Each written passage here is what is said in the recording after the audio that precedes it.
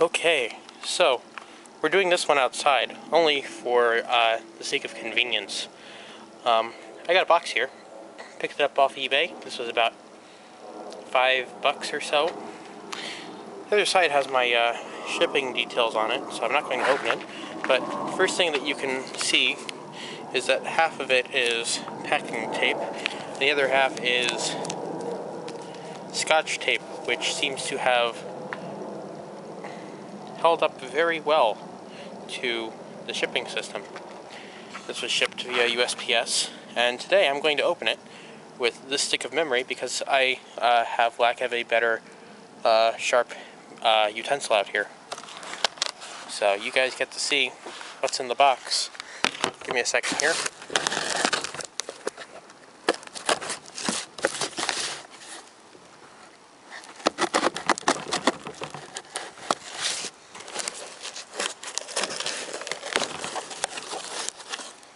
Let me take out my packing slip.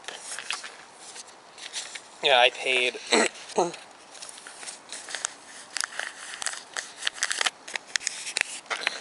$5 out of Georgia with shipping of $2.32, so I paid $7.32. Keep this for my records, and let's get to just to get to the skinny of this all. Oh, what's that? It's a parallel cable? Yes. It is a parallel cable. It's a Xircom PPX003 parallel port Multiplexer 3. And this requires no real stuff from what I understand. You just plug it in and it multiplexes. I think I need to get some software for that. But you think the box is empty, right? No. No. Oh. Did you see it? Those of you that know what this video is about already know that I'm going nuts. Parallel port on that side. Ethernet on that side. Ooh. That's right. It's a Xircom Pocket Ethernet 3. 10BT, so this is a 10 base T unit, twisted pair, RJ45, and you actually do need to give it 12 volts of power in order to power the onboard stuff. I think that's what it is. Assembled in Mexico. I don't know if you can see that, but it says 47th week of 93 there. Right there. It's not really, it says assembled in Mexico 4793 on the very bottom right corner. Sorry if you can't see that. So this is about 3 weeks older than my brother is. He was born in December of 93, and that was probably made sometime in November, late October, early November. So, I put that in my pocket. So now I've got an empty box. But, box over here, recycling bin for now. That's obviously what I gotta do with the box. On top of the garbage can. So, here's the Xircom. Here's the multiplexer. What you're supposed to do is, that's side A. So, this side would face on, just like that. And to close this up, you would twist this here, and that would move the gears to move the screws.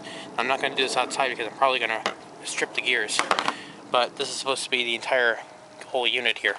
Supposed to have the multiplexer so you can plug your printer in still, and also at the same time still use your Xircom Pocket Ethernet to get on the internet, or get on the network. This was supposed to be a very, well, at the time, cheap alternative to using an ISA or an ISA network adapter to get onto your local intranet or other local LAN, or it was supposed to be a lot more reliable than, or a lot more, I guess for the time, what it was supposed to do was supposed to be a cheaper way to get your computer onto a network or something along those lines. You know, netware, or hook up a machine to something like that. There is still, to this day, no Linux or Unix drivers that I know of for this particular unit, or any of their other parallel-based brethren. If I ever do come across one, or I know somebody that would like to make one, it will probably be substantial, and I'm very sure that the driver, once deemed stable, will make its way into the mainline Linux kernel driver set, only for the sake of compatibility.